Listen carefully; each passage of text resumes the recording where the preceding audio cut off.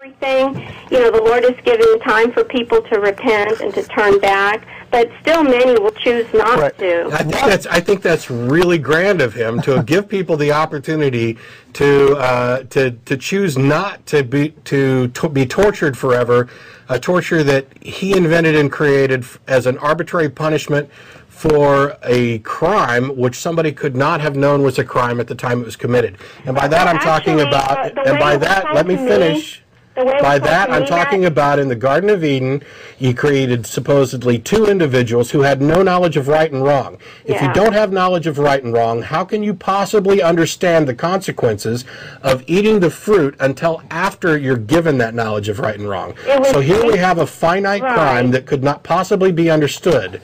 What father of what children could possibly torture their children forever for something they could not possibly understand that was wrong? I submit that none of it ever happened, that it's all made up. Right. Wait a minute. Can I ask you a question? Yeah. Would you worship somebody that was going to burn your child to death? Well, that is, we also believe in heaven.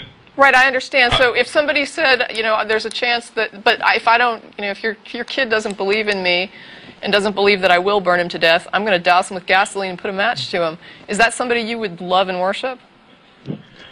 That is what the Bible says. I agree. Are you saying, can God, if he wants to, just say, no blood sacrifice necessary, I forgive you for that?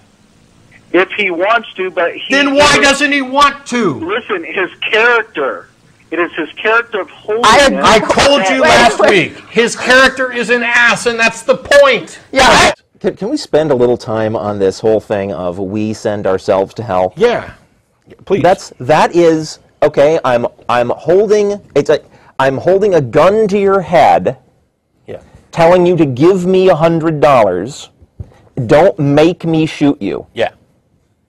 That's what it is. That's what that arrangement is. No, that is, if Matt refuses to give me $100, he did not commit suicide. What would your pastor say will happen to me if I die without having accepted Jesus Christ?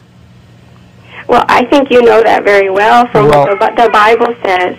In the end, the Lord Jesus has said that he will separate, the sheep from the goats. Doesn't it also essentially say that I will be tortured forever? Yes, there is a lake of fire. That's correct. It does say that. I don't call that merciful. It's why I've used the mafia boss analogy before, and it's why I asked if you thought your God created hell.